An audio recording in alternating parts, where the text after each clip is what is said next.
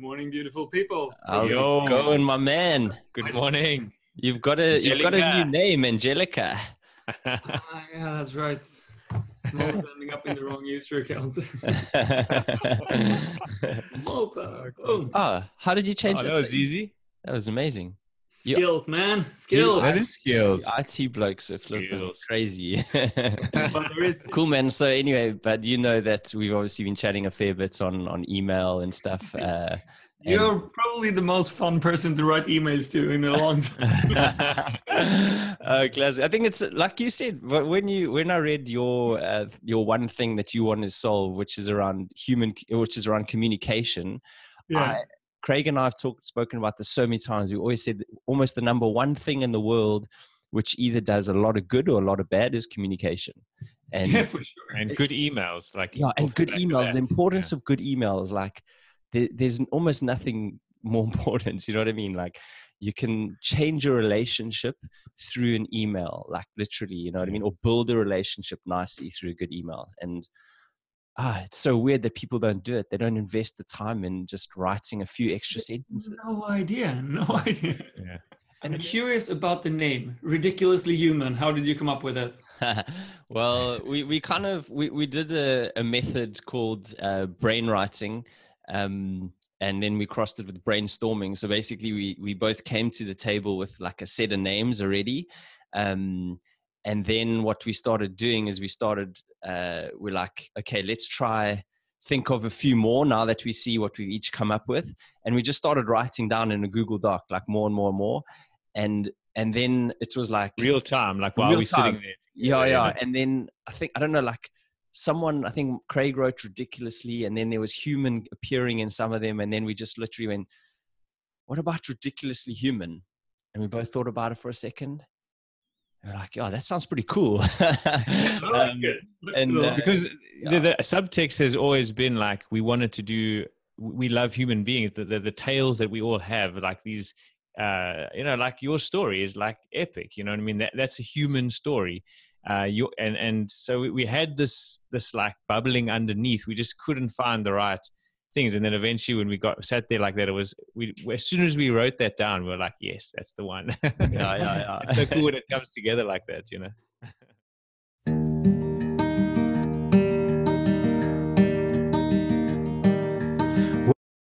Sweet stuff. Well, good morning there, Erik Bergman. Thank you so much for joining us here on the Ridiculously Human podcast. It is a Sunday morning. You've woken up super early for us, so we really appreciate it, buddy. Thank you so much. I'm looking forward to have ridiculous amount of fun doing this. Definitely, but so are we, my man. So just a little bit of background. I actually met you, I don't know, probably 6 weeks ago now, on a different sort of platform. We met through Fei Wu, who's actually been a guest on our podcast previously, and she runs like a sort of bi-monthly meeting with fellow podcasters, and you were a guest on that. And you just told us your story, and I was like, flipping out, this guy is cool, and we've got to speak with him. So so that's how kind of we know you. And thanks for the cool interactions that we've had since then via email. We were talking about it just before we started. Like, you have the best way of finishing off emails, and it's really, really engaging. So thanks for making that so enjoyable. Thank you very much. I actually have a cheat sheet with ways of ending emails. I have a list with like 100 different ways just to be creative. And whenever I come up with something new, I put it in there. So I love it. It's a fun way of doing it. Yeah, for sure. Yeah, Exactly. When I read your first one, I was like, that's cool. I like that. Classic stuff. Cool, man. So let's kind of like begin things off. You have like this desire and spirit in you to create things, right? And you also talk about one of the things in life that you are really good at, and that is making money. Okay. And this kind of started from an early age for you. You were 4 years old, and you and your brother made your first $200. So how does a 4-year-old manage to do something like that? Okay, so I was a little bit old, but we can start with a story when I was 4 years old, actually. So a different story when one we're referring to. Let me just get back into a memory for a second.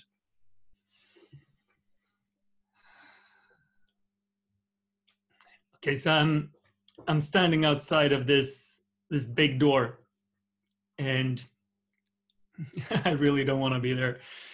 But I made a promise to be there, and I'm terrified. And after a while, I'm reaching out and I'm pressing the doorbell, and I hear the steps on the other side. And I feel this lump in my stomach, and I just want to run away, but I don't. And then this old grumpy man opens the door, and I look up at him, and he looks at me, and then I start singing, "Jingle bells, jingle bells."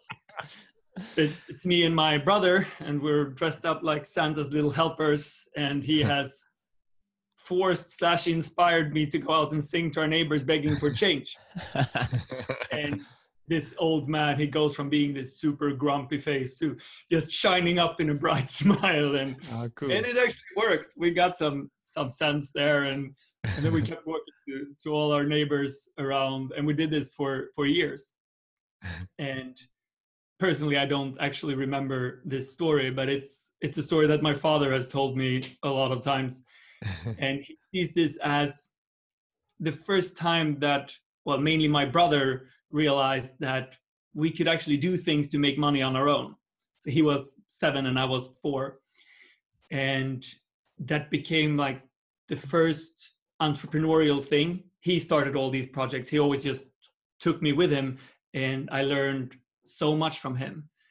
And what I love about this story is that I think a lot of people are entrepreneurs and did entrepreneurial things as children, but never even considered it, that this is a super small entrepreneurial aspect of things that was the first thing that really got me going. We didn't make $200 from that one. That's another story, but that's how that was the first one that actually came to mind, and from a very early age. That's cool. And what's your singing voice like? Jingle bells, jingle all the way. But were Beautiful. you singing it in English or in Swedish? It was in Swedish, but no one would understand if I did it in Swedish. Come on, we've had the English version now. Come on. It's bjällerklang, bjällerklang, bjällerklang. I mean, you got some serious editing to do, Craig. yeah. Yeah, it's me and Eminem. You know, we all started as singing Christmas songs. There we go. Yeah, exactly. We all start somewhere. So it sounds like, you know, Sweden was really like quite an idyllic and happy sort of country. That's the sort of impression one gets. What was it like growing up in Sweden? Yeah, I would say that Sweden is the perfect country to have a childhood in, at least compared to what I've seen. That it's a very safe environment. It's built for families in so many ways. So I grew up in an area called Tokarp, which ironically I didn't realize back then, but I now realize means crazy village in kind of would translate it. And they're built up like all these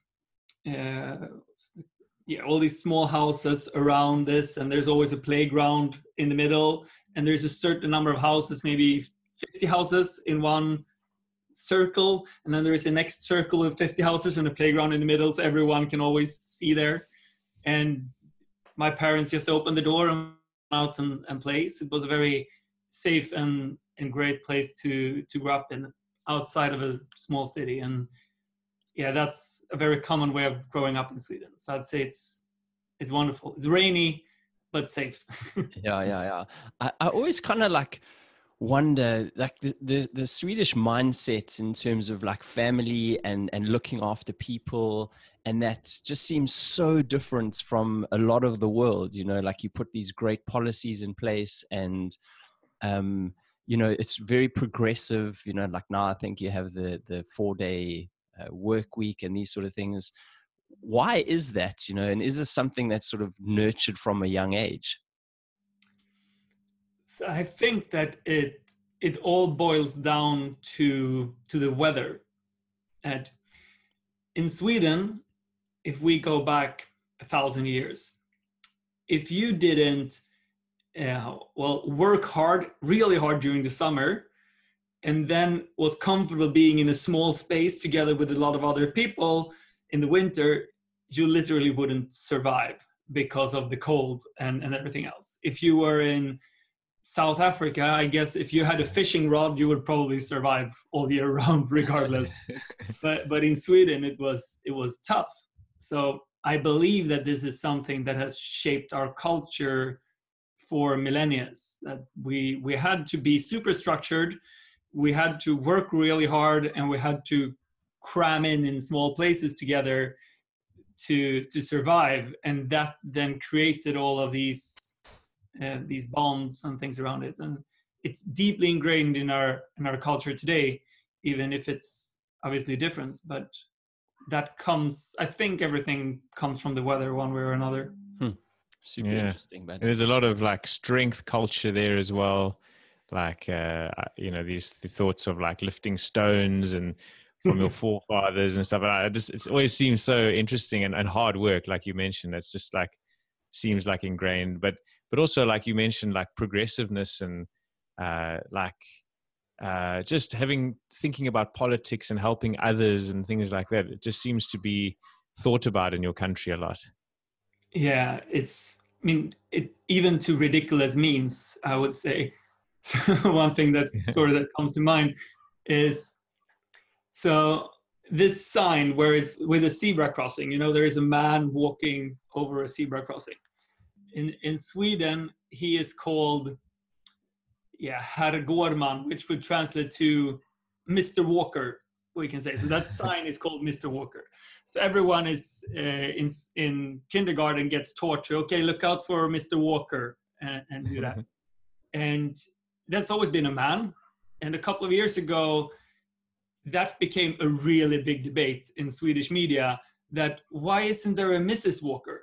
Mm-hmm. They actually ended up spending a lot of tax money changing, I don't know, half of the signs or a lot of the signs to a Mrs. Walker. Wow. Because, well, that should be equal. And what even took that to the top was when they had done that,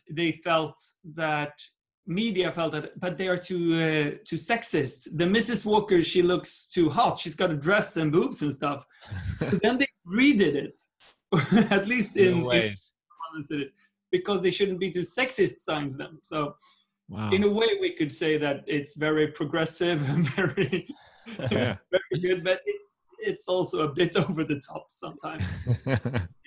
I believe that goes down to not having any real problems in many ways.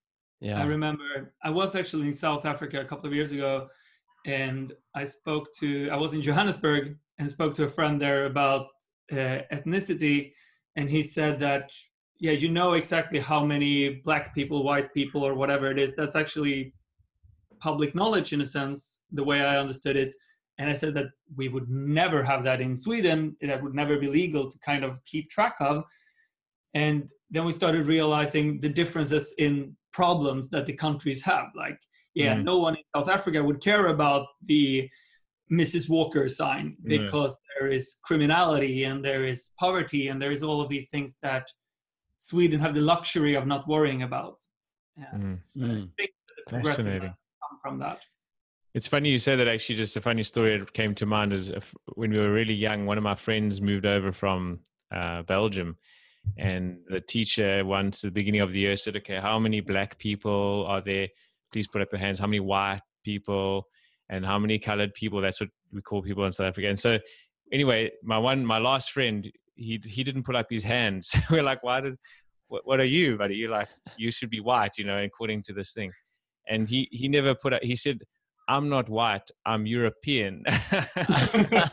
And we still tease him about it today, but he was like, he also didn't get it, like why you can ask like what kind of ethnicity you are. No, I was so confused, especially about the word colored. I'd forgotten that was, what does that even mean?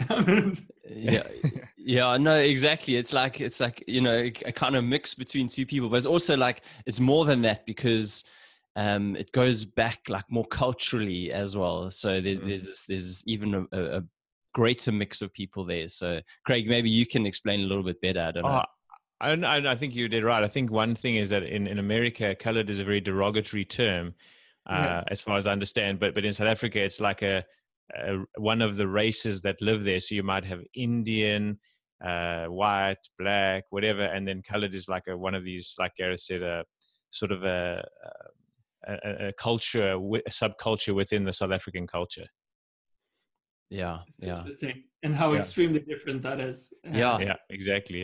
Yeah. It is very interesting, actually, and it's weird. But it's weird, kind of like when you grow up with these things, you don't necessarily think of them. You know, you're just part of it. So looking back now, you're like, okay, yeah, maybe that is kind of weird, or not. And so, yeah. Yeah, I mean, in a way, that becomes all the cultural things around us is like the water to a fish. It's just there. You're not thinking about it. It's just part of everything. Yeah, exactly. Yeah. It's insane that you can live under the water all the time, but for a fish, that's like, yeah, of course, blub, blub, exactly. That's what I do. Blub, blub, exactly. So, but talking about, like, I guess, say community and you know, these sort of things, you still felt very lonely between the years of 7 to 12 as a youngster. So can you tell us a bit more about why that you felt that way? Yes. So when I started school, in kindergarten things were fine, but when I started school, somehow I got started off the wrong foot already from the beginning, and I never really managed to find my spot in there or find friends really at all. So I was very lonely for the first to the 6th year of school. That's 7 to 12 years old, and yeah, I wouldn't say that I was bullied. People weren't always very nice to me, but it wasn't as bad as it can be described. And I've heard a lot worse stories from other people. But it was more a general feeling of loneliness. Like during the summer breaks, I had my brother, but he was older than me as well. But it wasn't much other things going on or other people to hang out with. So had fun in the football team kind of sometimes, but it was a general feeling of loneliness for all of that part of my life. And then I turned 13 and my family moved. So I started in a different school. And I don't know what's happened or how that happened, but suddenly I became friends with everyone. And I happened to get friends with the richest kids in my school. So we moved outside of the city, but that became part of the school district where all the richest kids of my hometown lived. So I was living in this small little house outside of the city where they had these big fancy villas. But I somehow got a part of that group of people. So my closest friends were the IT millionaires' twin sons and the car dealership's son and the real estate guy's son. And these became my peer group. And I was so desperate to fit in because I hadn't fit in before. And then money became this big object that I felt like, okay, they have all of this. I really do not. I'm not as good as they are. And I tried desperately to fit in. I spent all of my money that I made from all of my small little entrepreneurial ventures, but also all the money I could ever get from my parents on things that could be seen. And I wanted to have labels on my clothes. I wanted to have these and these things, and did everything I could to do that.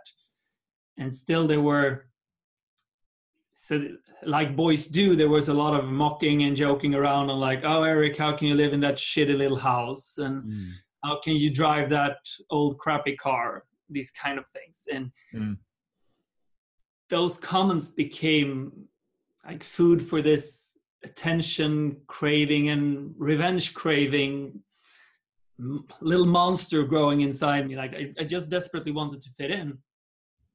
So somewhere here, money started to become extremely important to me and tied so much to my self-worth, or just wanting to have friends and don't wanting to lose them. So all of this, yeah, that's my part of life from 7 to, I don't know, 16, something like that, where this were the big parts of that. And that then led onwards. Did you ever have like your mates, did they ever come and stay at your house and stuff, or did you feel awkward about that as well, then not having this like mansion?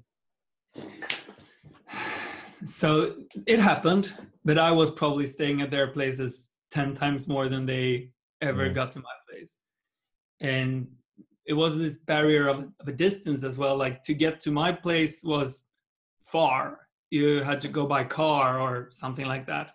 And everyone else were living closely together and close to school and everything like that. And a lot of my friends had, they had a basement or an extra place in the garage where all the kids could hang out. So we had a lot of space. Well, we didn't at home. So sure, I could have someone over, but we would cram in my little room rather than having a floor for ourselves. So we always ended up being anywhere else.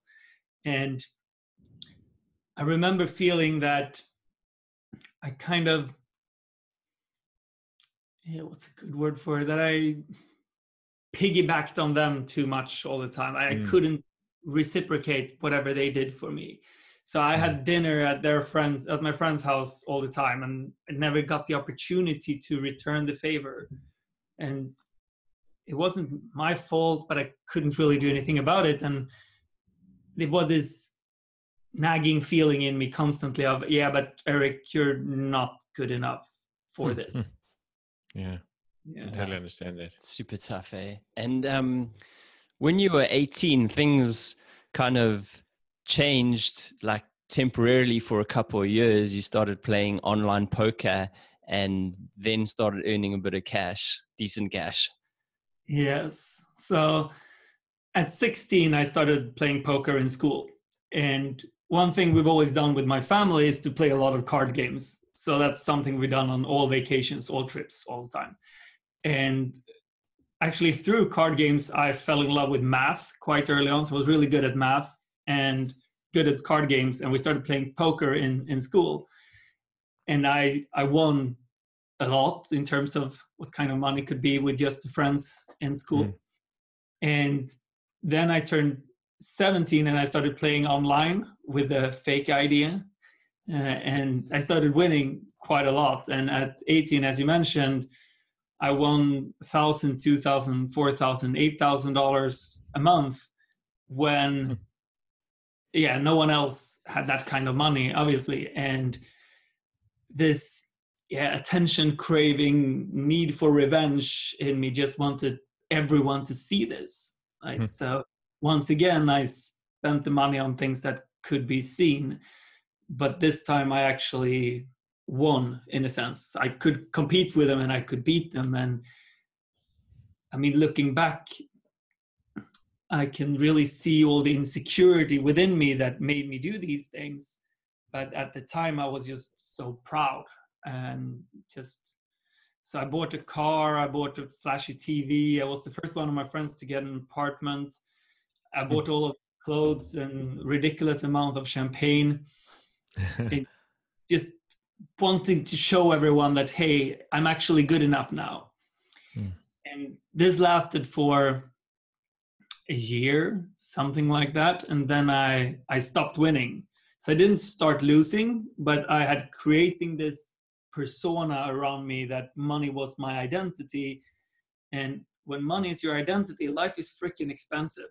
So pretty much the same time as I graduated school, so I'm 19, I couldn't afford my apartment anymore. I couldn't afford the stuff I had, and I had to move back into my parents' house and kind of, drop all the pride I had left and get back in there. So it was tough. But How did it make you feel? Like, how did it make you feel though? Like, it's tough it must have been more than tough, I guess. Go back into that emotion.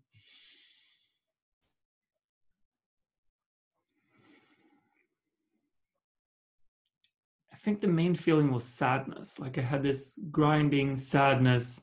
I had built up this identity and this image of, okay, this is how life is going to play out from now on. I'm going to become this professional poker player. That's going to be my road to success and respect and the personality or everything that I dreamed of. And then I realized that, okay, that's not going to happen. And yeah, I can imagine that's how it would feel like if I really, really forced myself or focused to study a lot to get into a certain school and then just being denied. Mm-hmm. So I felt that this was my dream, this is what I was going to do, but I didn't manage to qualify and actually be good enough doing it. And then I had to give up the identity that I built up, which felt like, part of me died with that. Like something that I had built up, something I worked hard for was just gone. And something that I took pride in was now something I had to be ashamed of. Like before, if someone asked how things were going, I could tell them all these success stories and this is so good. And by telling all those stories earlier, obviously a lot of people kept asking, it's like, yeah, but Erik, why don't you anymore? And then having to give the other side of the story, which is similar then to, it felt similar to being in a breakup and you're actually the one who gets left. And then people ask, okay, but who left who? And like, it's a horrible answer to give, and it ties into pride and dignity and sadness and all these things. And I think that's how I felt going through this. And Erik, I mean, it's something that sort of I've had to deal with a bit in my life as well over the years. And why do you think people tie their self-worth to money specifically, out of all the things that potentially could be there to tie your self-worth to? I think it goes, our culture is obviously so much about money. Money is I like to look at money as a religion, and the only religion that ever managed to capture more or less the entire planet, and that everyone is actually actively pursuing on a daily basis. There's nothing compared to that. And where I would say that advertising and advertisement is God, where give or take an hour every day for all of our lives, we are in connection with advertising one way or another. And advertising, regardless of the product, I would say have exactly the same purpose or the same meaning, underlying meaning behind it. And it's buy this and you will feel better. If you take this to a car, buy this, be cool, feel better. Or an insurance, buy this, be safe, feel better. Or Coca-Cola, buy this, smile really big, feel better. So this is a message that from a propaganda perspective is being pushed down our throat since we are babies and we grow up with this. And everyone believes it. And it's really hard not to believe it, because if anyone told us anything for an hour a day our entire life, we would believe it, regardless if it's Earth is flat or there's people on Mars or wherever it might be, people will believe it. And that makes everyone wants to feel better. Everyone wants to be happy. So we believe in this truth, and I believed in this truth. And then that becomes the ultimate goal that becomes so easy for everyone to identify with, or the goal to get there, because it's everywhere. And I, just as everyone else, bought into that. And I think that's especially true for teenage boys, where there are very few places in our society that are more permeated with peer pressure and identity than teenage boy groups, I would say, and just desperately wanting to fit in. And especially since I didn't fit in as a kid, then as a teenager, I suddenly fit in, and I desperately wanted to hold on to that. And so that became it. And I think this goes for me and a lot of other people in our society. I don't know. What do you guys think? Can you relate to this? Yeah, 100%. 100%. I think it's one of the best descriptions and analogies of like kind of money, and also the description of like advertising stuff that I've actually heard. It really, like, you laid it out clearly. It's like, okay, you've really, really thought about this. And yeah, it's super true, bud. And I recently am busy reading a book actually called Homo Deus by Yuval Noah Harari. And he actually talks about money in there. And it's basically exactly what you said. Like, it's just a fake thing. There's so many fake things that well, not fake. It's an idea. And then it becomes real because the people around you buy into the narrative. So your friends and family, and this idea grows around you. And then you can have other ideas like religion and all these other things. Even government is just an idea started by someone who's at the top of this, but then other people buy into that idea, and then it just becomes real, and then it becomes a real thing. But it's just a weird sort of a thing that has been generated in our own minds. And it's a really fascinating read, actually. And yeah, you basically just had a good synopsis of his book there. Well done. So really fascinating. But you've always been an entrepreneur, Erik, at heart. And sort of by 2011, you had tried a few different businesses, and as you'd mentioned, and you decided to move to Malta with your best friend at the time, Emil, to find jobs and carry on with your side businesses. How was that journey? Yeah, so I graduated school at 2009. I'll just wrap up the 2 years in between to give them some more context. So after graduation, I needed to do something. And I tried to get a job when I couldn't play poker.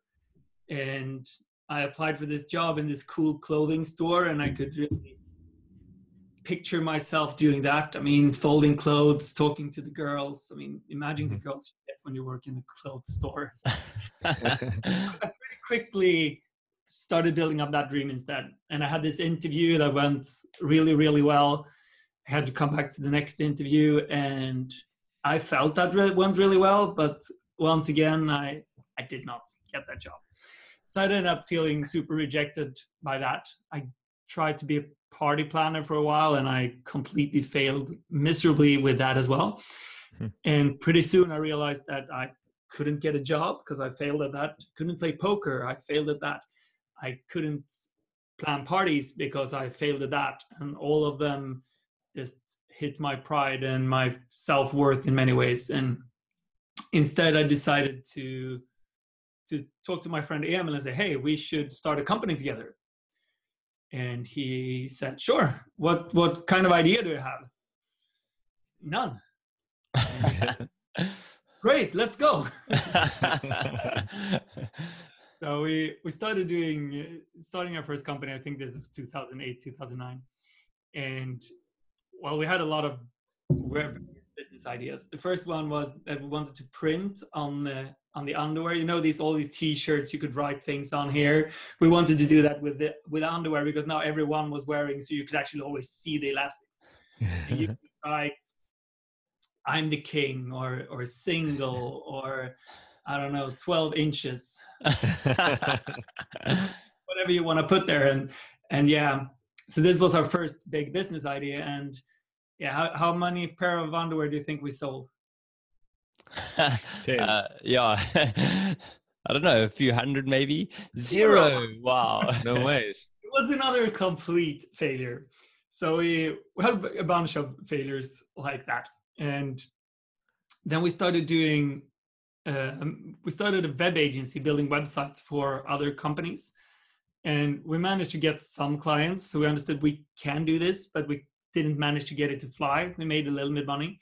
And we started building websites for ourselves, where because we didn't have enough clients, we had to do something with our time. So we built websites comparing various online products and making commission on it.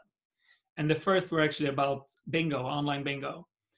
And this we did really hard for a couple of months and made, once again, another 0 in the protocol, gave up, did a few other ideas. We came back to this a year later. So we're now late 2009, and we've actually made €1,000 doing this. And that's like, hey, wow, we didn't know that. We checked these accounts and we found money. And that became that spark that gave us all the motivation and inspiration to do this, because we had zeros everywhere else, and now suddenly we had $1,000. So we decided to do this full time. And it took us, I don't know, 9 months or something to get to a point where we actually felt, okay, now we're making €1,000 a month. We can actually do this. And then we moved to Malta to set up a business. And that became like the inception of the way there. That's cool, man. One of the things that really stuck with me about the story of that is that you really lived like very minimalistically because I guess you're starting a business, you kind of have to do that, you know, like not turning on the heating for your showers and stuff, which, you know, is actually quite an important thing, I think. Anyway, like if you are starting a business, you really do need to watch your expenses. It's a good thing to have. It's a good habit. Yes, yeah, as you mentioned. So we lived in an apartment. It was me, my girlfriend Johanna, and Emil. We lived together when we moved down here, and yeah, we had no money. So yeah, as you said, we didn't turn on the water heaters. We didn't have hot water unless we absolutely had to shower.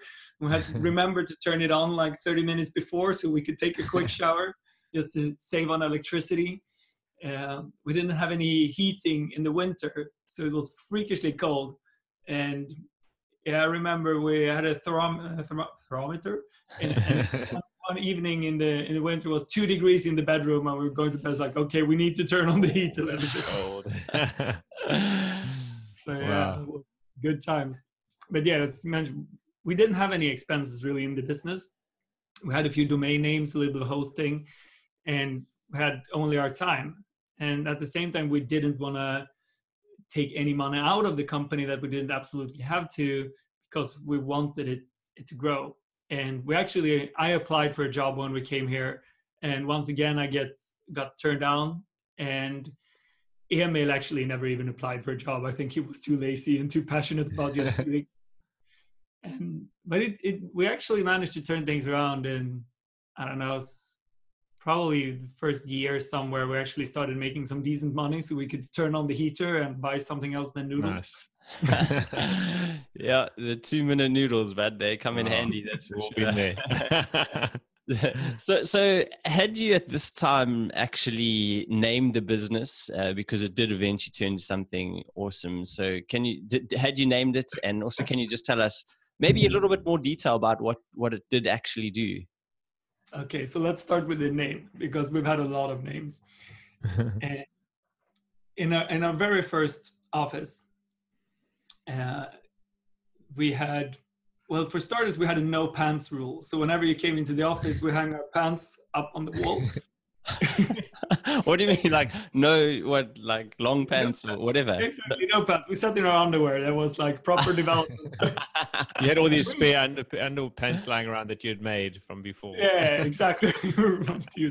That's it. And we had one of the first things we bought, which might not have been super necessary, was a ball pit. You know this that they have at McDonald's with a lot of red or yellow balls. So we had that, and we built a wall around it with plywood and a zebra skin. So our office was more or less 2 computers, and in this ball pit we had a 1 meter high plastic pink flamingo that we named Molgan. So he was named Molgan. And so our first company we named Molgan after him. We had to have another company owning this company for some various reasons. So we named that Pink Flamingo. And then we had a third company that actually also owned this weird structure you have to do here in Malta. That was called Ball Pit. So that was nice. That's classic. And then we had to change. When we took on investors, one of the first things that they told us was, guys, you need to change the name. That's funny, man. Yeah, so that's how it started. and then it's changed name to vis-a-vis, which means versus in old Swedish. And then it changed name to Catena, which is the name it's had since, which means link in Latin. So link as in chain.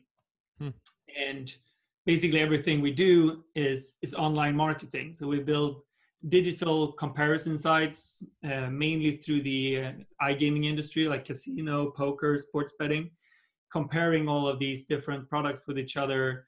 And we have one website that's called askgamblers.com that work with kind of a customer support for any casino. So if you have trouble somewhere, or you feel that you've been unfairly treated or anything, we take that up with the casino, and we do that publicly. So you can see like, okay, this Gareth didn't get his bonus from Bet365, and he has sent us this evidence, and we bring that up with Bet365 and say, hey, what's your take on this? And they might tell us, yeah, but it didn't apply to these terms and conditions. Or they say, yeah, this and this and that. And then we have been doing so many of this customer support stuff that we give a recommendation, like, yeah, the casino should pay the money, or yeah, Gareth, sorry, you're not going to win this. And we do this publicly. And most of the time the casino go with our recommendation if we do it. So just last year, I think that we settled these kind of disputes for 8 million euros, give or take. Wow. On that website. So we compare these products, and we get commission from it, and we help players solve these disputes, and we do all of these different things in the ecosystem around the iGaming industry. Wow, that's interesting. And the dispute resolution, is that with like lawyers, or was that just like? There is nothing legal about it, in the sense that we are never forcing anyone to do this, but we are an authority, and most of the time we rule for the casino, because the casino is more playing by the rules more often than the players. It's very common that the players have tried to abuse some offer, doing something, cheating in one way or another. But quite a lot of times, I mean, 8 million euros worth of times in 1 year, the casino actually have done something wrong. Wow. And they have then followed our recommendation, where we have said, yeah, but they did this and this and this. You actually, so a common thing could be that the casino haven't put something in their terms and conditions that they thought they had, and they're actually doesn't apply to their own terms and conditions. It's like, yeah, but you've said this and this, so this offer stands. And we recommend, so we don't force anyone. But since it's important for the casino to have good reviews with us and follow our recommendations, a lot of them go with our recommendations. That's super interesting, man. And also it's super cool, actually. Like, you've almost become a regulator in some sort of way, which is powerful. You know, you just built yourself up to do that. And just a quick question. When you say like casino, is this literally like physical casinos, or are they online casinos? Yeah, everything is online. Everything is online. Okay, interesting. Okay, cool, man. And so, Erik, you would, had some ups and downs and things like that. But in 2013 was quite a tough year. You started acquiring companies to the amount of 20 or 25 in total, which is crazy. And you were still only 24 years old. Tell us more about that.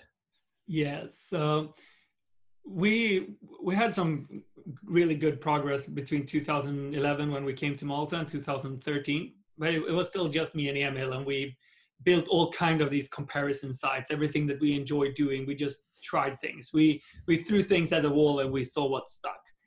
And we get really good at understanding Google and these algorithms and how to rank high up in them and stuff like that. But in 2013, we started feeling, 2012, that okay, what's next? How do we become real? We're still just two people playing around and we don't know anything. And we got in contact with these investment company, with people from the industry that I really look up to, that have done really cool things in the past.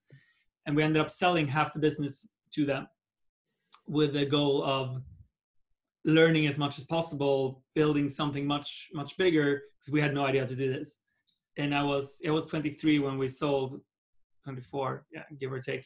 And then 2013 became the year when we really started scaling up. So we went from having no employees, more or less, to 10 employees within 3 months.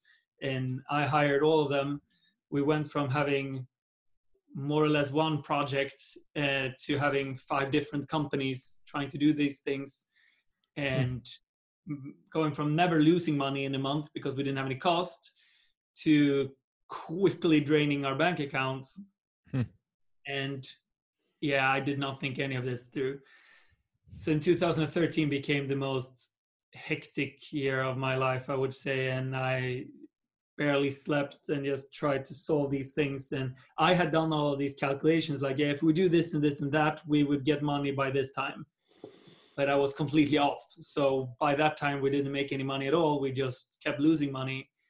And we got to a point where we had to question, can we even pay salaries? At the summer of 2013, and I felt like, shit, we will not make this. And by some miracle, things turned around. We went from having revenues of 40,000 euros a month to 100,000 euros a month in 1 month, and I couldn't explain what happened. I couldn't find the answer to it. Something happened. So it was a gift from above, and got us some space to breathe.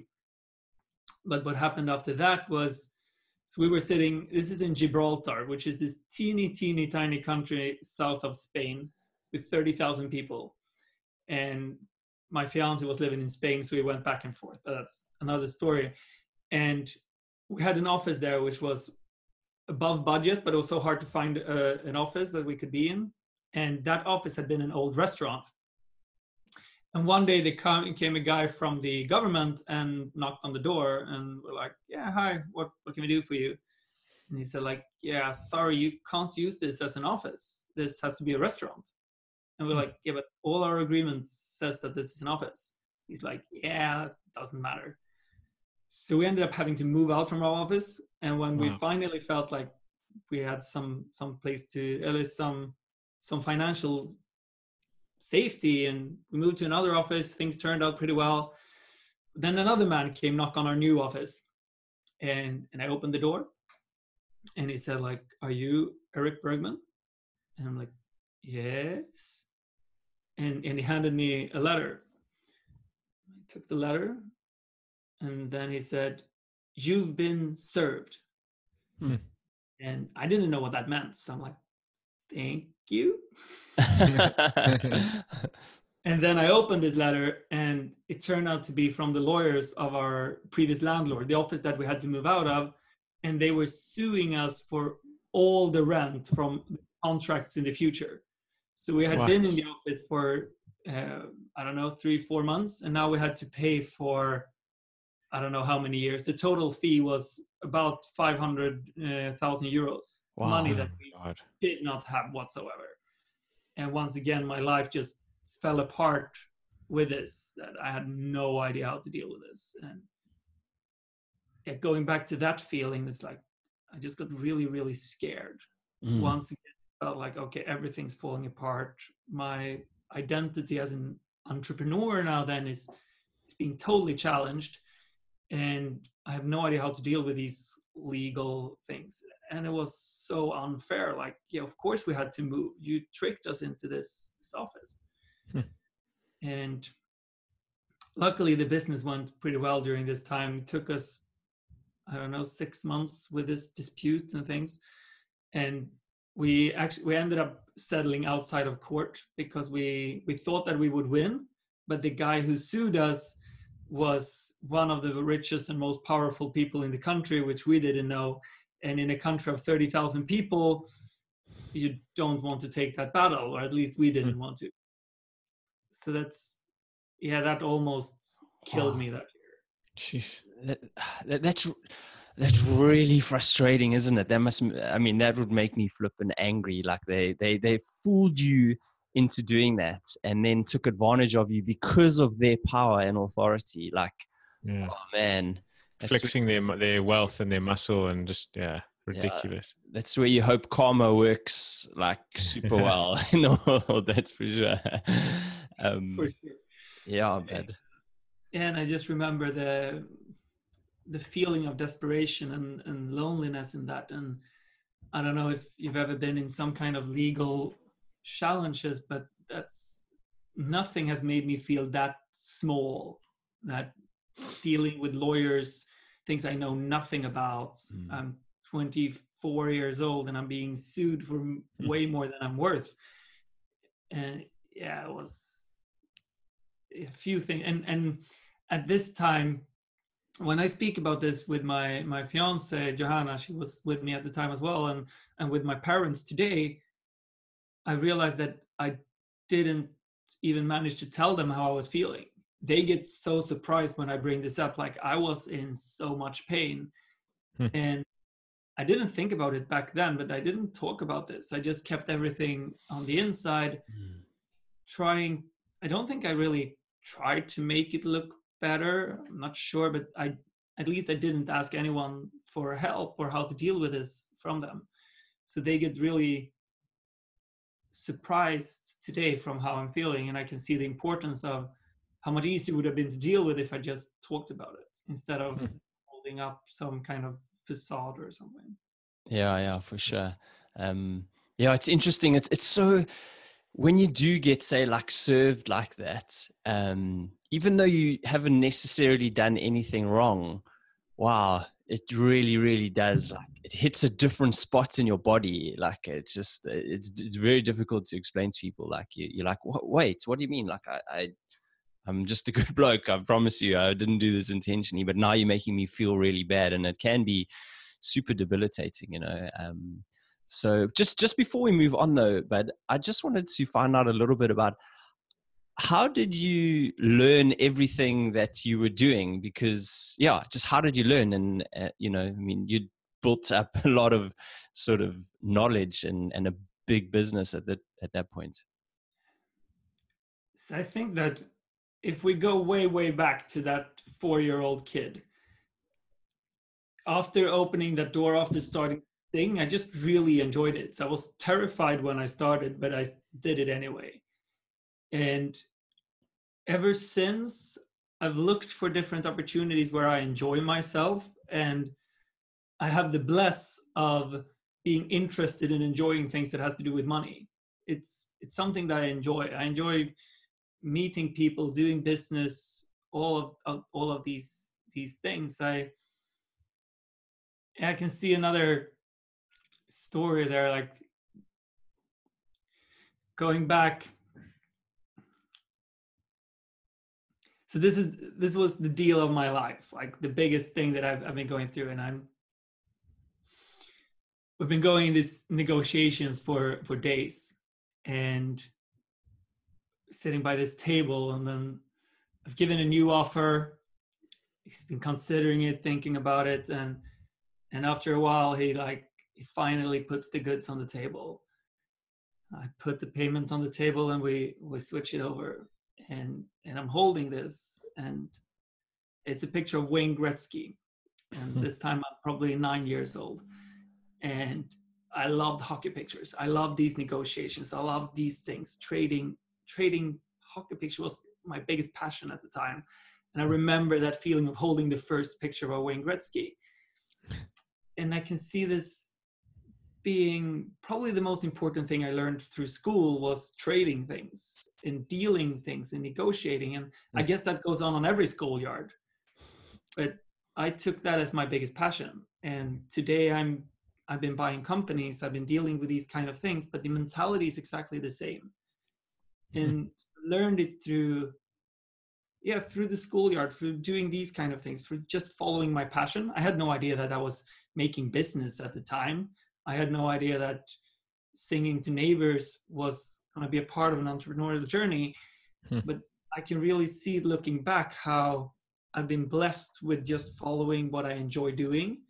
And what I enjoy doing happens to be something that I can make a lot of money doing. So if my passion would have been art, it would be a lot harder to make money from it. It's not impossible, but a lot harder. But my passion has been negotiations and business and learning things. And as you touched upon in the introduction, just building things. I was always the kid going back to childhood again, I was the kid building things all the time. Had so much Legos. I built these big tree houses with my father. I love to stop the stream of waters going next to our house and just trying to keep as much water back. Building things was my main passion, and it still is. But once again, now it's building relationships. It's building a podcast. It's building other things, and I'm just blessed with that being something I can make money from.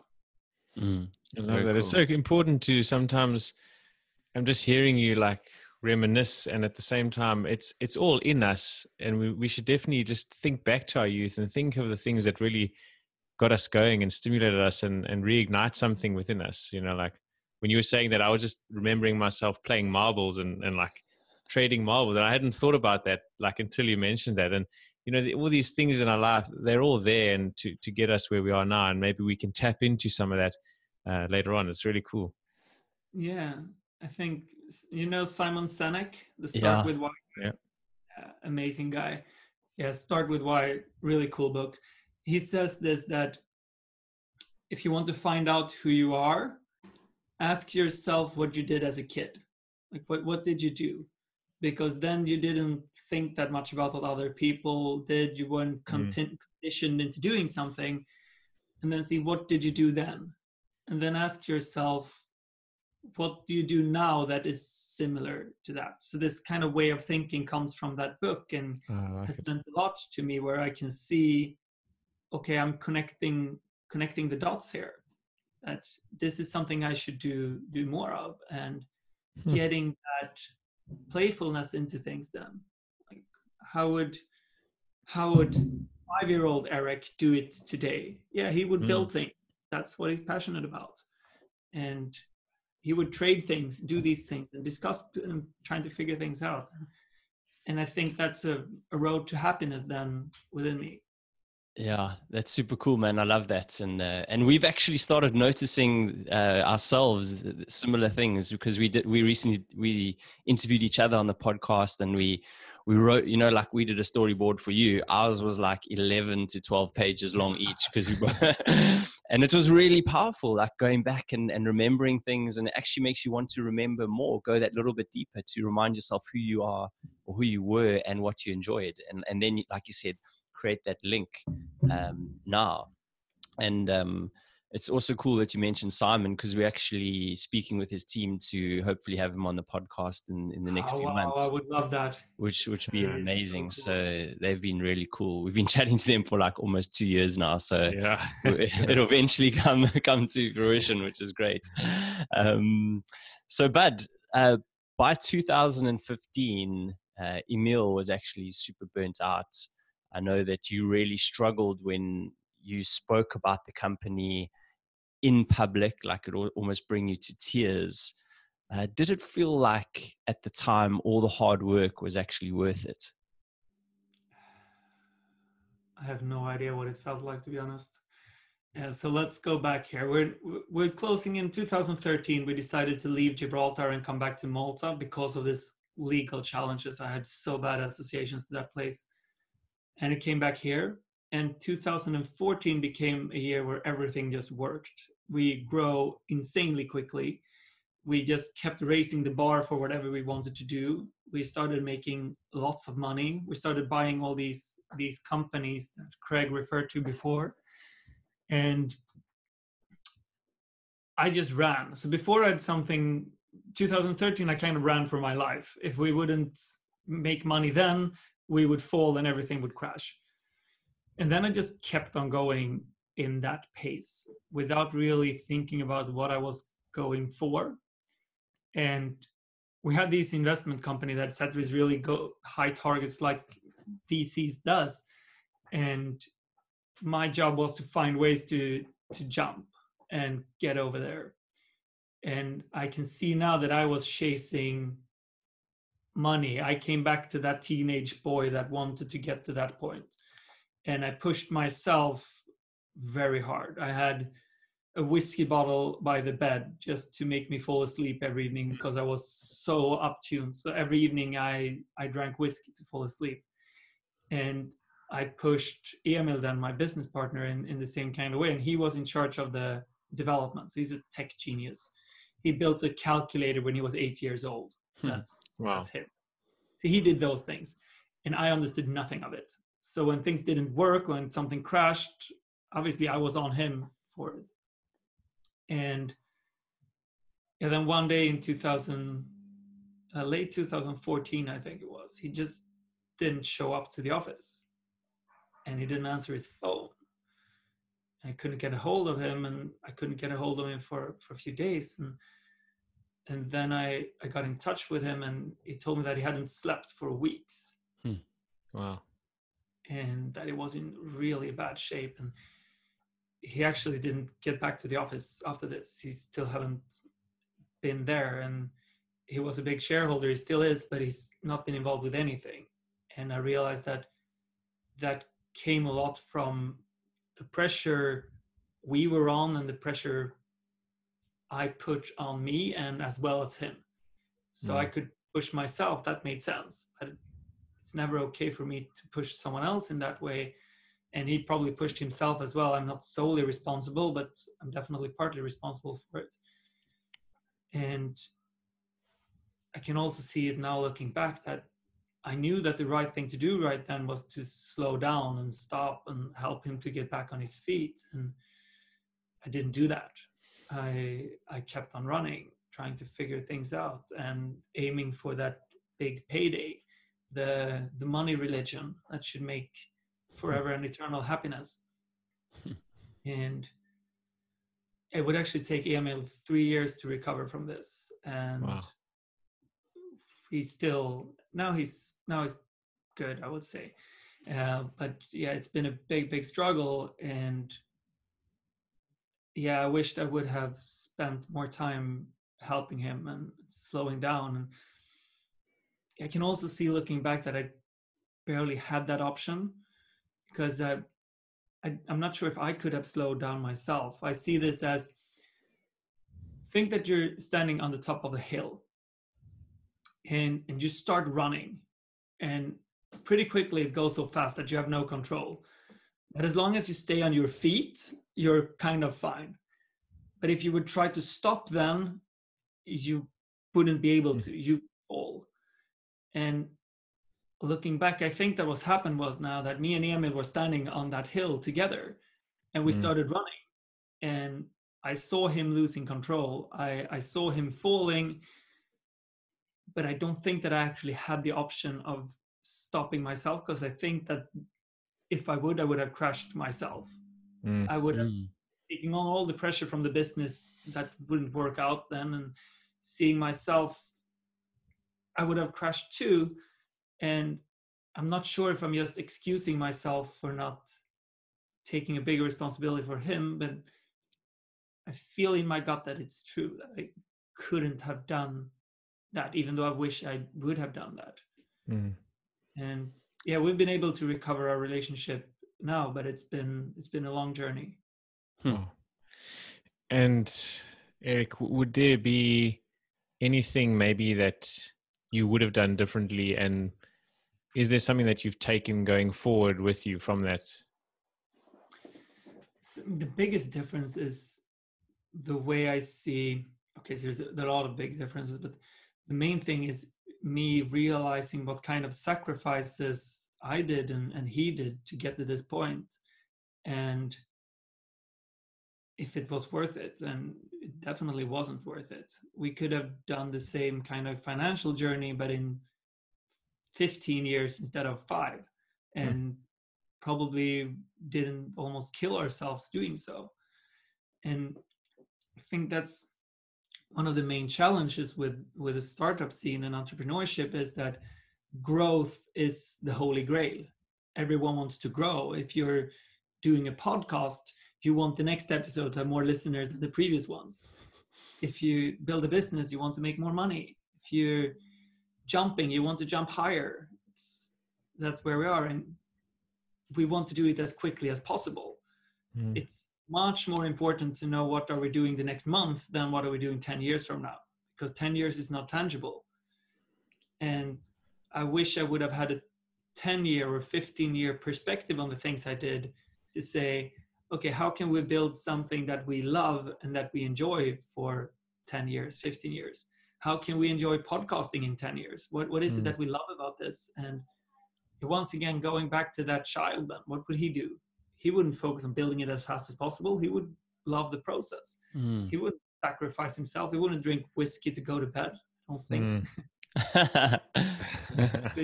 Slowing down, and the importance then of building things over time, because especially for both of us, we got really burned out during this. He worse than me, but I got, for 2-3 years after quitting Katina, which was in 2016, I've just been recuperating, like getting back to myself. For a long time, I didn't want to think about it at all.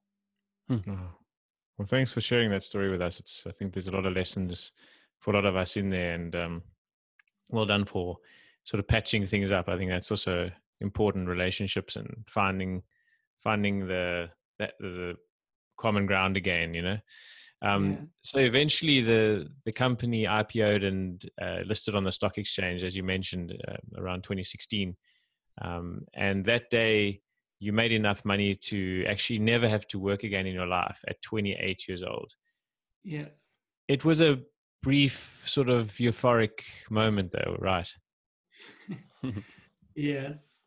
Yeah. So we actually went to the stock exchange, funny story, on my birthday when I turned 28. And me and Emil, we are born in the same hospital on the same day by parents who knew each other. No way. So it was 28th birthday as well. And it wasn't even us who decided on the day. It was some bank, some guy just suggested this day, and like, okay. So it was obviously the best birthday gift I could have wished for, taking the company to the stock exchange and getting to ring this golden bell and open the stock exchange. And yeah, I made a lot of money that day. But the biggest thing going back is like, it's a feeling of relief. Like, I'd been pushing myself in a way that I know wasn't sustainable. The last year, I remember I couldn't talk about work outside of the office without feeling tears coming up. I have this clear memory of sitting in a group of entrepreneurs in a Swedish entrepreneur network, where we had this meeting where we're going to help people with each other's problems. And I had a lot of energy when I was helping the other people, seeing what they needed to go through, came through with answers. And then they asked me, it's like, okay, Erik, what are you going through? And I remember that I physically couldn't speak. I just felt the words getting stuck in my throat and felt tears. Like, I really don't want to talk about my problems, because if I open that faucet, it's not going to close. And that was all that last year leading up to the IPO and ringing this bell. So my main feeling was relief and survival. I don't think I even thought that much about money at the time. And once that had landed in a bit, then I got to this point of euphoric feeling, saying that, okay, Erik, you made it. You will never have to work another day in your life if you don't want to. You will be safe and secure. You can travel wherever you want to go. And you've reached all the goals and all your targets. You've reached, if using the analogy of money again as a religion, it's like, you're in heaven. You're set. You're enlightened. Yeah. Yeah. If the religion is true, if heaven is there, then having all the money is there. And I mean, if you reach a goal, something you really strive for, something you'd be really passionate about, how long do you think that feeling lasts? Yeah, it's very temporary, isn't it? Generally. Yeah. For me, I think it lasted a week, maybe 2, something like that. And then things got back to normal. And I remember I was fighting with my girlfriend, and I mean, those problems hadn't gone away. We still struggled in many ways. I got a cold. I got really sick. It's like, okay, that doesn't go away. because I have money. And Yeah. all these small little things that I somehow had imagined would never happen if I just had money, they were equally freaking real, and the pain from those were the same. So I started to feel that, okay, this whole money religion thing was a lie. There's no heaven. There's no holy gate. And that led to a feeling of emptiness. And yeah, I was, once again, I think I felt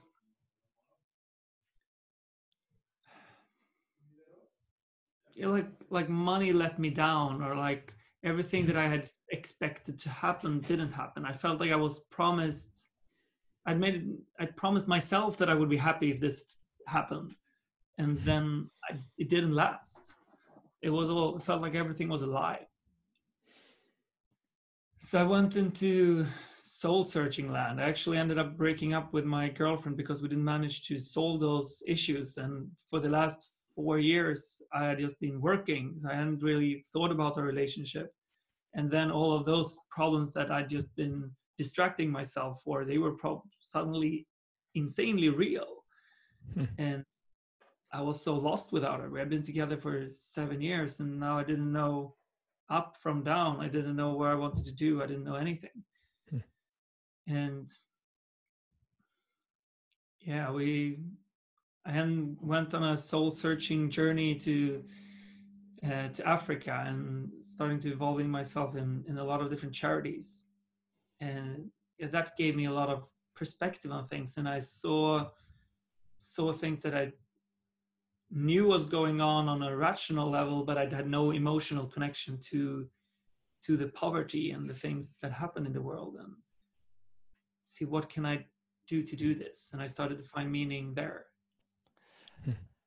There's so many like powerful lessons in there, I think, for anybody that's starting a business, or, you know, is an entrepreneur and is seeking, you know, this sort of, you know, this end game of like a payout and stuff. And that's just not necessarily what it's all about, but also you need to enjoy that journey more, and, you know, just take care of yourself and take care of your relationships and stuff too. And make sure that you communicate. Like you said, the biggest things in the world you want to resolve, or you think is a big issue, is communication. And it sounds like, you know, you'd stop communicating with those that were close to you and who you really should have been communicating with, and not just speaking, you know, like you said, your missus, you guys split up. And one of the big issues was that I think, you know, you'd probably stopped having sex and stuff. So yeah, like how did you tackle that eventually? You know, what? Yeah, so going into that challenge, so Johanna, my fiance, we're actually back together now after a long time. She was working in the company as well, and I have a very big sex drive, and she's normal, I would say. So it's mainly me, or just somewhere on the extreme end of the scale. And obviously she got quite badly burned out from this as well. So no one had a healthy relationship to how much we worked. And that obviously took a big hit on our sex life and everything around it. And I'm a person who is in deep need of that connection. And if that doesn't happen, it impacts everything around me. And it permeates, and it hurts everything. And I can see all the mistakes I did in our relationship, going back to communication, that I was passively aggressive about these things. Like I got grumpy, I got mad, I didn't talk about it. It's not like the mature thing would probably have been to sit down and say, hey, I'm feeling this and that right now. I feel lonely inside. I feel rejected. I don't know what to do. I'm desperate to solve this. And instead, I probably woke up early in the morning, left bed, went out, slammed the door, and kind of didn't say anything, which isn't an optimal way of communicating. And she ended up feeling like I didn't love her, or like everything was her fault. And not understanding me, or all of these challenges. And I think this is another aspect of entrepreneurship and business life that is very rarely talking about. And I personally believe that, so this comes from a good friend of mine. He's a sex relationship expert and has been a mentor of mine for a couple of years. And he told me that a lot of the things that make someone a great entrepreneur makes them really shitty in a sexual relationship. And I was like looking at it, what the fuck do you mean? Obviously, I'm badass in bed. And we started going over these different qualities that are important as a lover or as an intimate partner. And one of the things that I touched upon before is that I've been negotiating my entire life. And I've been very good at getting what I want. Often so good that the other person might think that they get what they want, but they're actually not. I've just tricked them into whatever I want. And they don't even realize this themselves, but they might feel it, which is an amazing skill to have as an entrepreneur, have that influential power. It's a horrible skill to have as a boyfriend, because she ends up doing things that she might not want to do. I don't even realize what I'm doing, but I'm actually manipulating her into doing whatever I want. And that builds up resentment, and it builds up all of these different feelings and struggles within her, that the better I am at negotiating, the worse she will feel. And I'm not even realizing that I'm doing this, because that's just who I am. And another essential skill as an entrepreneur is to fix things. And whatever happens, whatever problem shows up, means let's fix it. And that usually means, okay, the problem is not with me, the problem is outside of me, so I can fix it. And in a relationship, that means I'm fixing her, which is a recipe for disaster. So we're trying to fix her, coming up with solutions of what to do these things, and once again, just making her feel bad. And she gets in a position where she actually thinks she's the problem, when in fact it's probably me all along. But that's, once again, something that made me a good entrepreneur, made me a really shitty boyfriend, trying to fix her and trying to do all of these things. And the third one is that it's very good to be goal-oriented when you're an entrepreneur. Reach these high targets, reach this goal, measure this, do this. How good is that in sex? It's like, sex is about being in the moment, being there, being present, not freaking reaching a target or focusing how to get there. It's the same thing in a relationship. A relationship is a dance. There is no goal. It's just enjoying the flows, being present, not focusing on how can we get to that point. So I can see how all of these things that this mentor of mine taught me and showed me, like, wow, I've been fucking up a lot. That's powerful, bud. Wow, Erik, there's actually so much there, Erik. I think, you mentioned a little bit about sort of more or less the ego, and I guess on one level you want to always be, but by being able to talk about it means that you have to, on some level, accept that you're wrong or something like that, or could do it better, and I think that's probably, if you're a big, strong entrepreneur, you probably have some degree of ego attached to that. And the bigger the ego, the harder it is to kind of, do you know what I mean? To try and accept your vulnerability and then come forward with that within the relationship. And then also, I guess, knowing what your partner's love language is. There's a book called 5 Love Languages, and it's quite a good book with this. Like, get to know how your partner feels special. And you might think like solving, like you said, is a real great skill and you're helping, but if for your partner that could be like literally the worst, just throwing fire on the fuel. So we actually have to invest in these sides of our relationships. Like, sex is a primal part of us, and I think we often we don't think of it as like food or one of the major things in our lives. We try and keep it maybe separate, but we have to keep that intimacy and the connection as an important part, which we can springboard the rest of our lives from. And I think it's so cool that you're talking about this, because I don't think a lot of people necessarily will link the two. Do you know what I mean? Yeah. Yeah, I completely. And so you were speaking about, seeking validation. Where does that sort of fit in with women and sex in your life? Yes. So once again, I can see my life being a road to self-worth in a sense, and looking for validation. And when I was a very lonely little boy, as we spoke about before, something that I still managed to do was to get the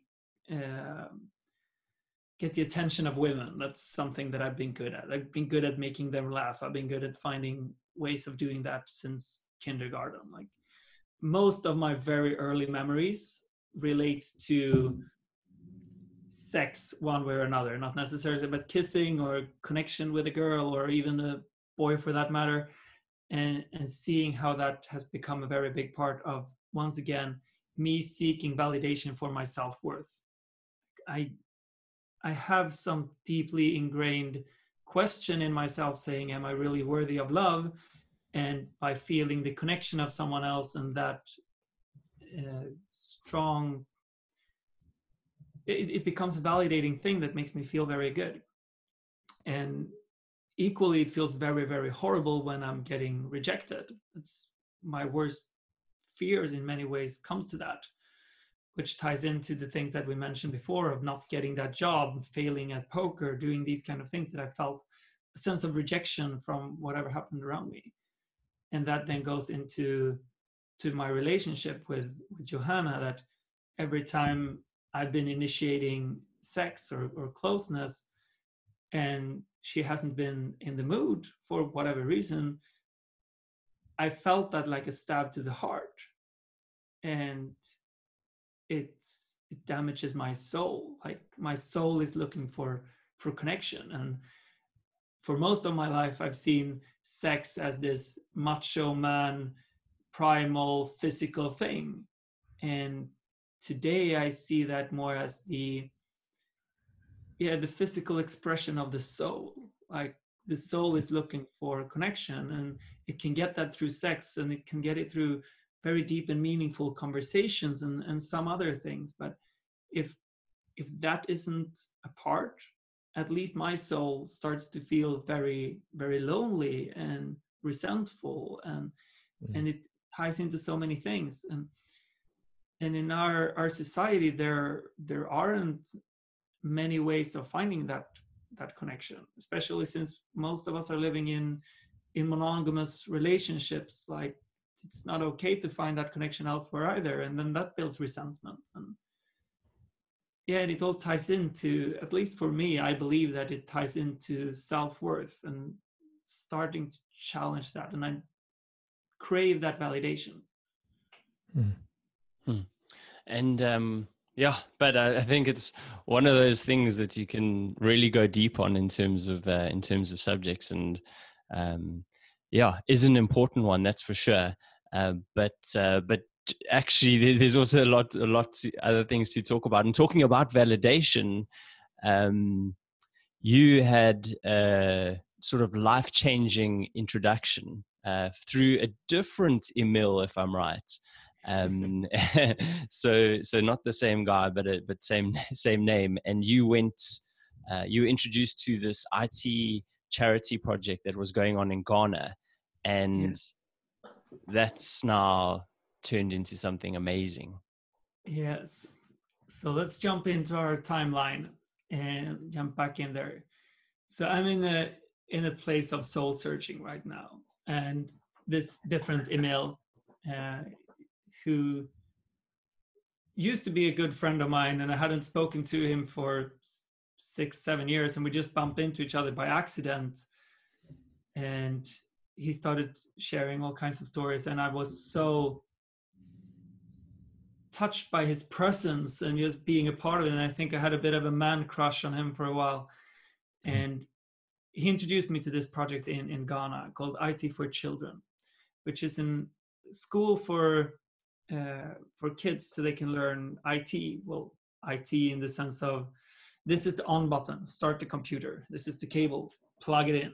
That's class 1. And they needed $15,000 to build a school building, so they had a place to be.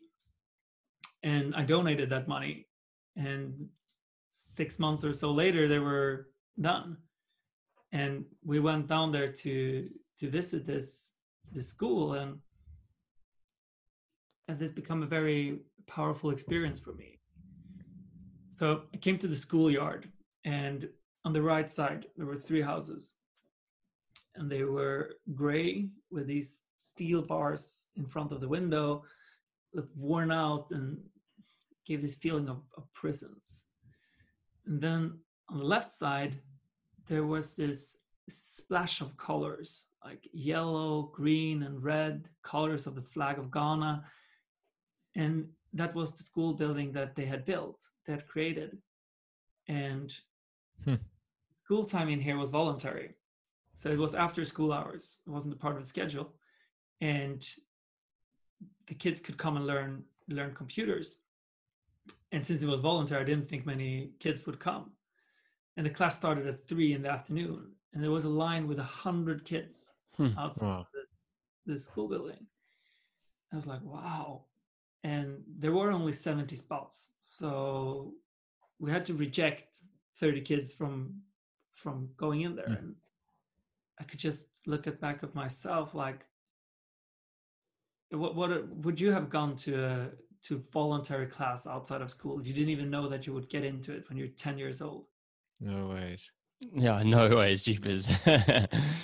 No freaking way. I would never have done that either. And now they really wanted to learn. And the class started. They had this class, and I only knew that they had learned to start the computers and plug in the cables like 6 months, a year ago. Now they were Googling, they were writing in Word, putting information in Excel, ripping off Wikipedia just like I did as a kid. Like just to see all of those things was this amazing feeling.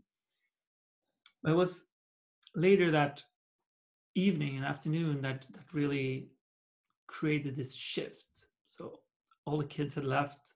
I was sitting in this empty classroom with Torsten, who's the main guy behind this. He's such an amazing guy who created all of this.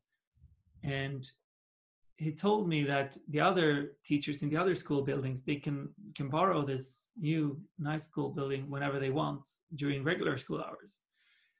And it was on one condition. It was that in here, you never beat the kids. And that was like, whoa, of course you never beat the kids. So I couldn't relate to what he was saying. And then it struck me like, in the other school buildings, the kids get beaten. There they have to be scared. And I mean, just picture how it would feel like to go to school knowing that you would get beaten. And that fear, and then seeing the line of 100 kids wanting to be in this school, see what amazing job that he has done and what he's created. And that in here, the kids felt safe. The kids wanted to be, the kids had fun. And in this splash of colors, that became such a big shift for me. I feel like, wow, this is meaning. This is something that can be done with money in a large extent. And the world can be a splash of colors where kids feel safe and that people feel safe, and that there's so many more meaningful things. And looking back at it, I can see that that's where I could really understand the value of money.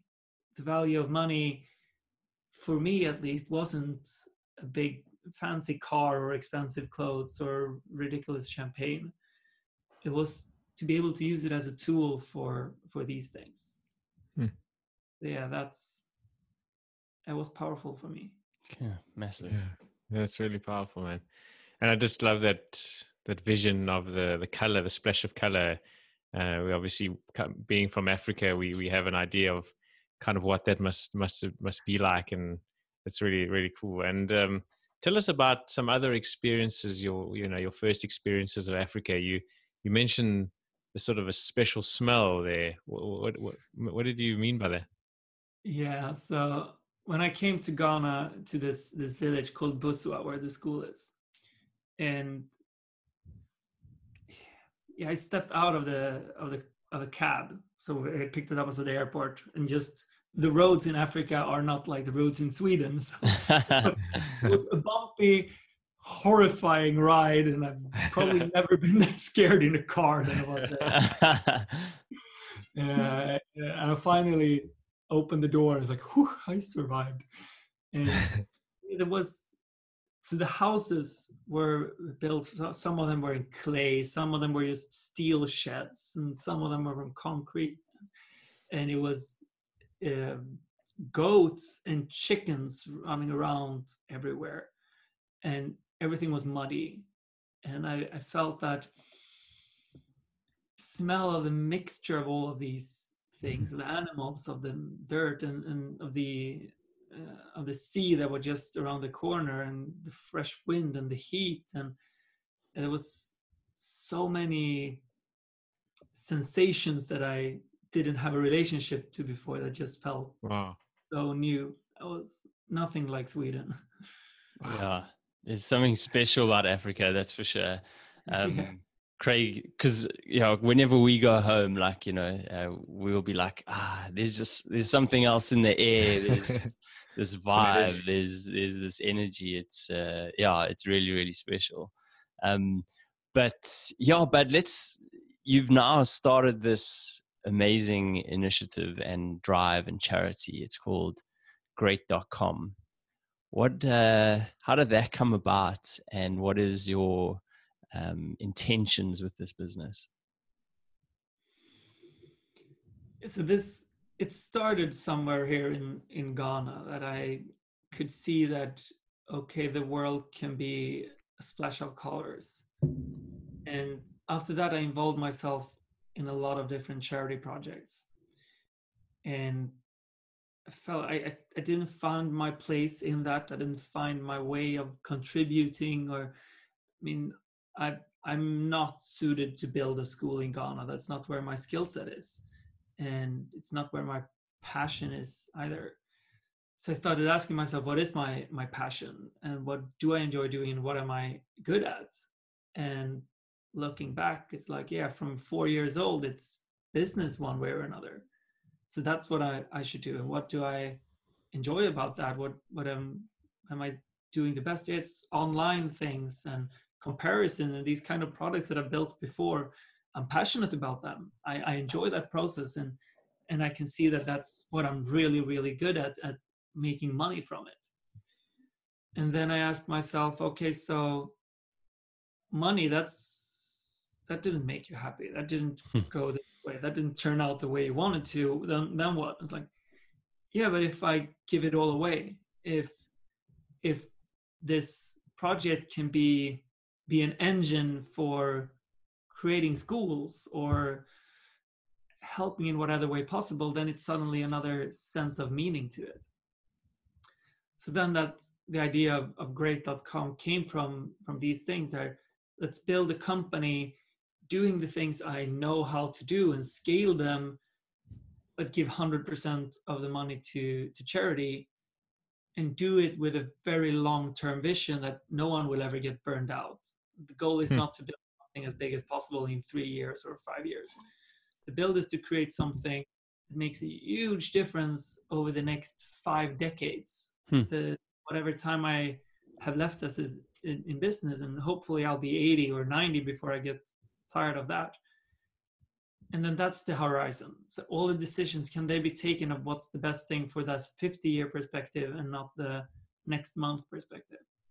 It all ties back into this. Yeah, that's that's I guess is like learning from what happened before and changing that for the future. Man. And what are your thoughts like on, say, like charities in general, and like how some of them work now? Because I don't know, I feel like sometimes it's kind of difficult to give money to charities because you don't know where that money is going a lot of the time. and you also it gets spent on certain things which are maybe not necessarily going to help with the cause. So I don't know. I mean, but I know there's also good reasons for that. So, like, what are your thoughts on charity, like, in general? Yeah. So what I'm hearing you're saying right now is that one of the main reasons why people don't donate is that money gets spent in like a black hole. You don't know where it's going. You don't, and also that you then don't know what's the result, where's the positive outcome, who benefits from this. And I think those two are two of the absolute main challenges that charities have, especially since every time a charity messes up, that becomes a big news in all the newspapers. Because if Doctors Without Borders cure a disease, then that's not news. But if they spend the money on prostitutes, then that's news. So they're working in a very different headwind, because there are millions of people working in charities. Some are going to mess up, and that's what becomes the headlines.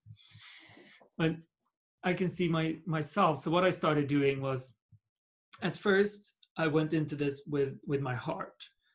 I went for, where do I trust people and what causes moves me emotionally. And this school in Ghana became the first one. A kindergarten down in a bunch of kindergartens in the slum in South Africa became another one. I'm involved with a couple of projects in Uganda. And then I had a friend over who had just come back from a trip to India. And he was here sitting outside on in my living room having dinner. And he started telling me these stories that he'd seen. And he had been there visiting an organization that works against child trafficking. The worst horror stories that you can imagine. So it gets pretty dark from here, where kids being locked up in rooms, kidnapped or sold by desperately poor relatives, and they can't even stand straight, and they're being burned with cigarettes. Worst possible conditions possible. And he told me these horror stories sitting here. And when he left, I felt like, okay, Erik, you have two choices after this. One is to try to push all the images in your head away and not pretend that none of this is true and move on with your life. And the other one would be dedicate all my resources and willpower into fixing this, because no one should be going through this. How? No one. And I have the power to do a lot of things about it. And I'm ashamed to say that I went with the first one. So I decided, I don't want to see this. Let's push this away. Let's get these pictures out of my head. And I did. I went on with my life for 6 months or so. And then I stumbled upon this article in a magazine about this organization and the work they were doing. And in the article, they said that to save a girl from this hell cost $1,000. And that number just stuck with me. That became my measuring stick to everything that I did. That every time I spent $1,000 on whatever it might be, new iPhone, I felt like, fuck, this is a child. I couldn't get that picture out of my head.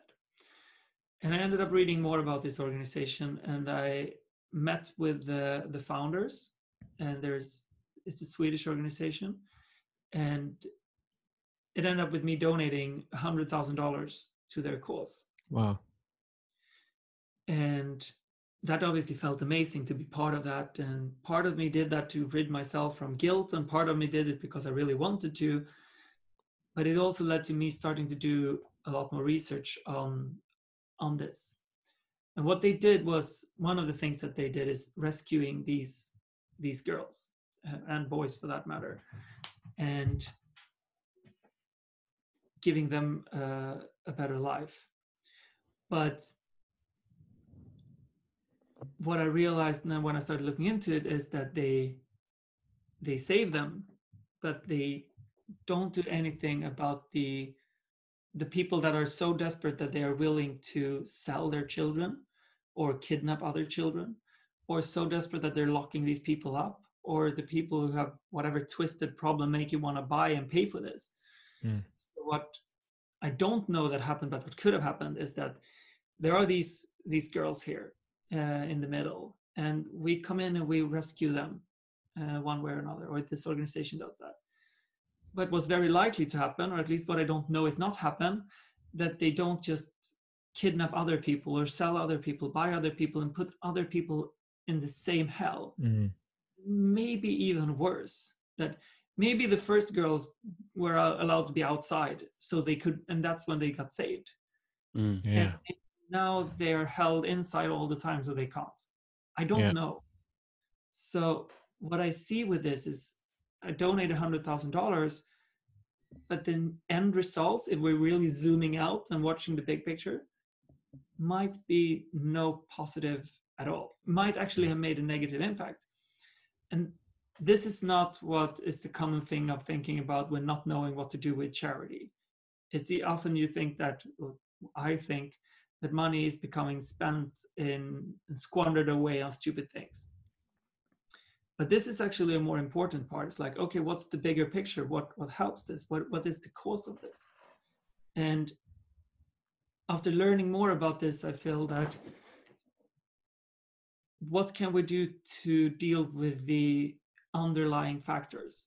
And personally, I believe that the biggest reason for at least this kind of trafficking and things is extreme poverty. People wouldn't do this if they weren't desperate. And desperation can cause anyone to do anything. And if you don't have food on the table, you don't know how to feed your family, then maybe it makes sense to sell your child. Maybe it's that horrible situation. I don't know. I wish no one to experience that. So what I'm focusing on now is what organizations working against extreme poverty.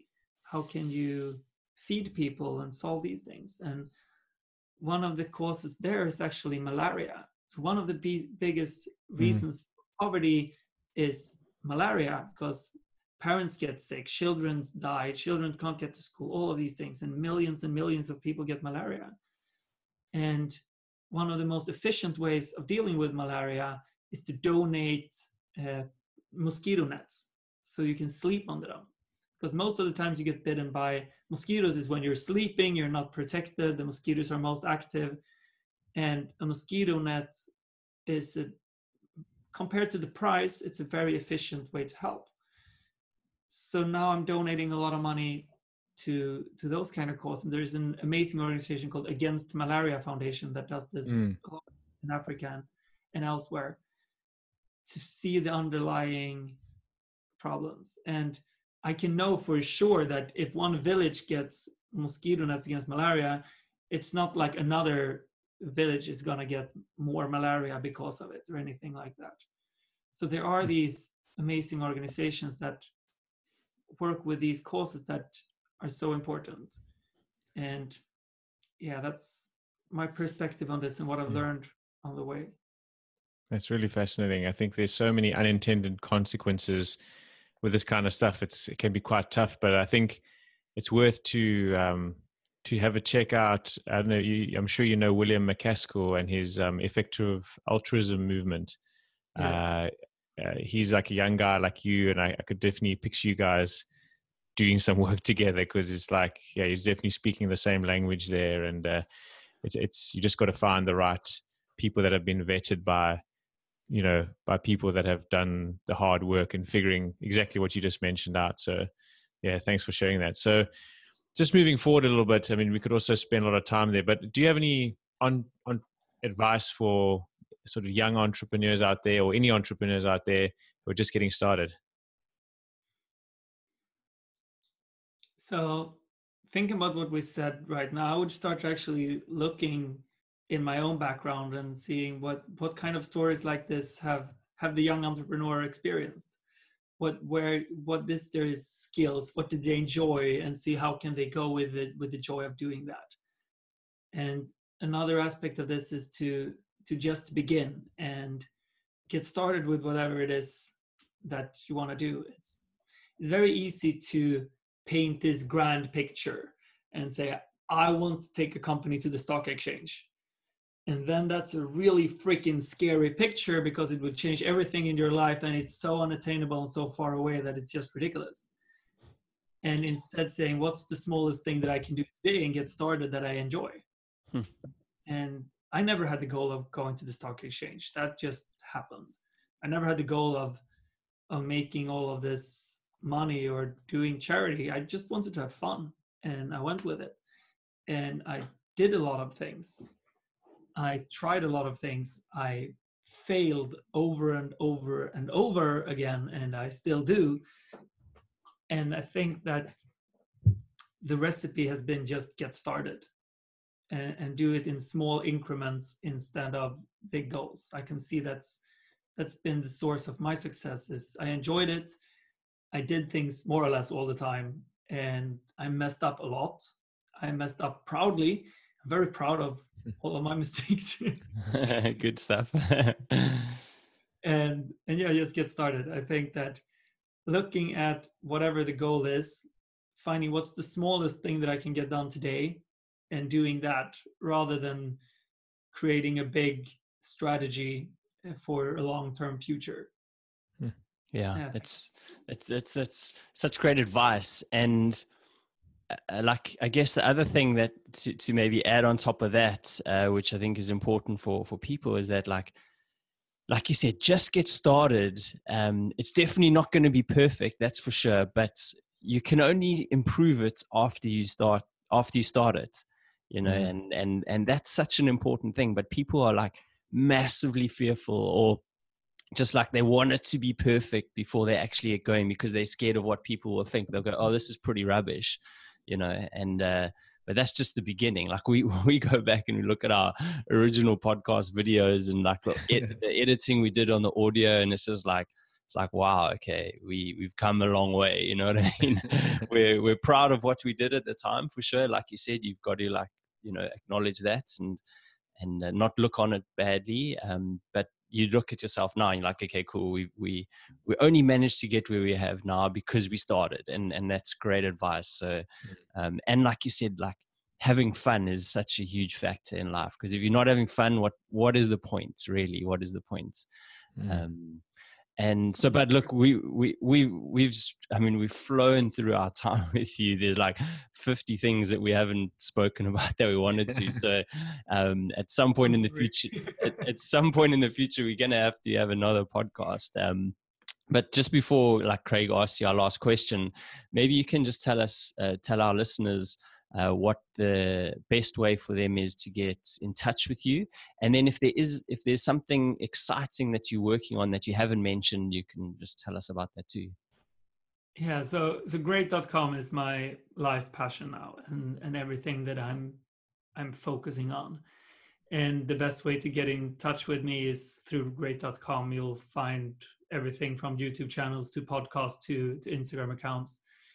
And listening to our podcast to stay updated with that. It's called Becoming Great. And that's where I'm learning things together with Emil, the guy I mentioned, Emil the Second, let's call him that, of all the things that are relevant for building a business like this and a project like this, but also through a lot of vulnerability and these kind of personal challenges, because I would love to see a business world that invites vulnerability and where people talk about their problems, where they don't do what I did and just shut up and drink my way to sleep. That's just not, I want that world. And so this is also something where we're sharing these things through our podcasts and learning these things on the job as we go here, and where we explore a lot more of the topics that we've been touching upon here, both general advice, but also thoughts on charity and various ways of doing that, and all of these things around it. Thanks. And just we love. Sorry. Yeah. And just the latest thing now with learning on recruitment, because we're looking to hire a CEO or someone who can be my partner in all of this and be involved in running the organizational part, because I've done that before and that's not where I have my passion, and seeing all those things. So That's one of the main things. So someone loves this, you who listen, if you want to be my sparring partner, let me know. Awesome, man. We love those thoughts, and we love vulnerability in business. And I mean, you're even putting up your business meetings and stuff on YouTube and stuff. So that's just showing how transparent you guys are being with everything. And I think that's really, really epic and inspiring for other businesses. So our last question here, as Gareth mentioned, is what does being ridiculously human mean to you, Erik? Oh, what a beautiful question. Ridiculously human. I get a very douchebaggy answer in my head saying that's like, but I'm not going to go with that one. No, but I love the word vulnerability as you touched upon. I think that's the, if I should pick one thing that I've learned over the last 3 years, it's the value of vulnerability. Like everything that I tried not to show for the first 28 years of my life just made things worse. And the more vulnerability I show, the more connection I feel with people, the more I feel that I can give to people, and it all ties into vulnerability and transparent honesty. This is what I'm feeling. This is what I'm going through. And it turns out that pretty much everyone else is feeling similar thing and going through similar things, but no one wants to be the first one telling their story because everyone is busy keeping the facade. So to me, to be ridiculously human is being transparent and vulnerable, showing what it is that you're feeling and admitting that it's scary to share it. Magic answer, bud. And yeah, vulnerability is like a superpower, I feel, these days. Like, you know, it really opens things up and gives other people permission and stuff to speak to, and it helps combat that one thing that you talk about, which holds the world back, but also helps it, and that's communication. And as soon as we can open up those communication channels, things do start actually becoming a bit more clear and a bit more easier. But I just wanted to say serious, massive thank you for coming on our podcast. It's been everything I hoped and more. It's been like 3 cool buddies, 2 South African guys chatting with their modern, slick Swedish Viking brother. But it's great, man. You have such a cool energy and like a great smile, and you tell a really cool story, and you tell it well as well. It's very like inspiring and motivating listening to someone like yourself who's gone through and achieved so much in their life, and just sharing and spreading your wisdom. But it's also super encouraging and powerful, and probably the most powerful thing is you talking about vulnerability and why it's important to actually talk about your story and to tell about the hardships that you went through. You know, like not everything was hunky-dory at all.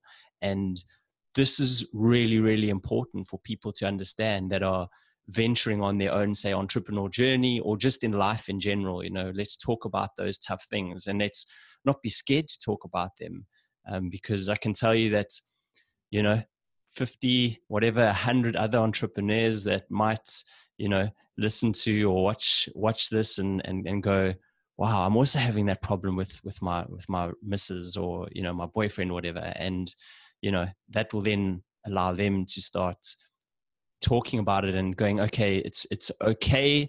There's something I must do about it.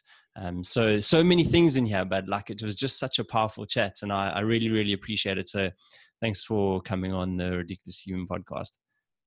Thank you so much for having me. It was a lot of fun and feels very valuable to be able to share. Yeah, cool, man. Cool, man. Thanks, Erik. And just real briefly from my side, Erik, it was a great chat, like Erik said. And what the one thing you're doing so differently is, it's just so refreshing, is that you're having fun now. You make it like, you're making it fun. You're making it fun for yourself and others. And you're also talking about the stuff, not only that are tough in business, but also the real personal side. And I really agree with you that it is neglected in sort of podcasts and blogs and stuff is like, how is this stuff actually affecting when you're sitting on the couch with your wife or your partner, whatever it is? How do they mend, or where do they meet? You know what I mean? And I think that's a really interesting thing to keep exploring. And obviously, it's cool that we had some connection with South Africa there as well, and that you're doing work there and just trying to spread your wings. And we really appreciate all the stuff that you're doing. So we can't wait to see where great.com heads out. So thanks again from my side. Thank you very much, Craig. It's been a pleasure. I really enjoyed it. It felt like it makes so much sense that you've done the research that you've done. It's very easy to keep it going from there. Yeah, and a good timeline with everything. It's a good flow. Yeah. I would have to go on for 2 more hours, so I'm happy to do another episode. Okay, we probably will need to. We'd love to, because there's each one of those things you discuss, you could have a separate podcast on, which is so cool. Not a lot of people have that ability to bring real good sort of concepts like that to the fore. So great, man. Thanks so much for doing that. Yeah, I'm happy to do another podcast in a couple of months or something if this is well received and you want to do a follow-up.